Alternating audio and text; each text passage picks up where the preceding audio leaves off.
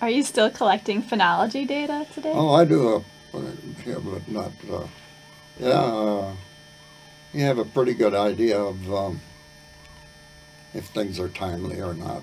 Mm-hmm. Uh, what you see going on in the woods, though, now I was just out the other day, there just isn't the life out there. And I don't know, I think a lot of it is chemically driven. Uh, Everything is treated pretty much with a chemical, and that's passed on one way, in one form or another. Migration is very different this year. I don't know if you've noticed that or not, but it's very, very different than what used to come through here, Joya. What do you think has caused that change? Well, well, I expect the climate to some degree, but when you spray like the mosquito abatement district spray, that's a fog. You eliminate that whole area of insects. So the things normally this was a primary flyway at one time, and you eliminate one whole strata of food, bugs. They're not going to come through here. They change their migration habits, and that's one of the things that I think has happened because, you know, 25 years ago or so, you'd see all kinds of warblers going through it. Not anymore.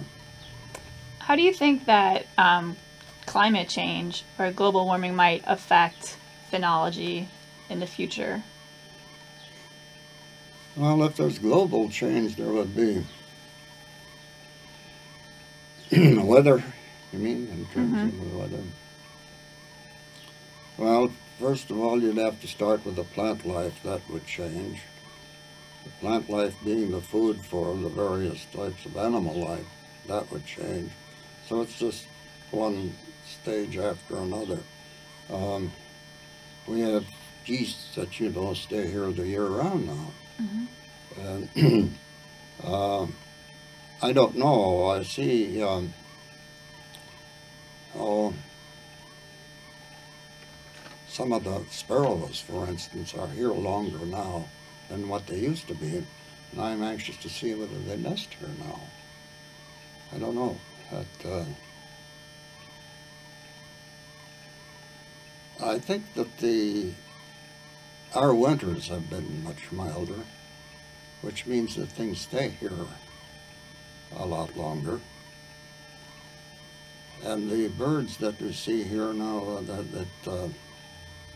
the white-crowned sparrows, for instance, and the white throats, they're still around, and that's very late for them.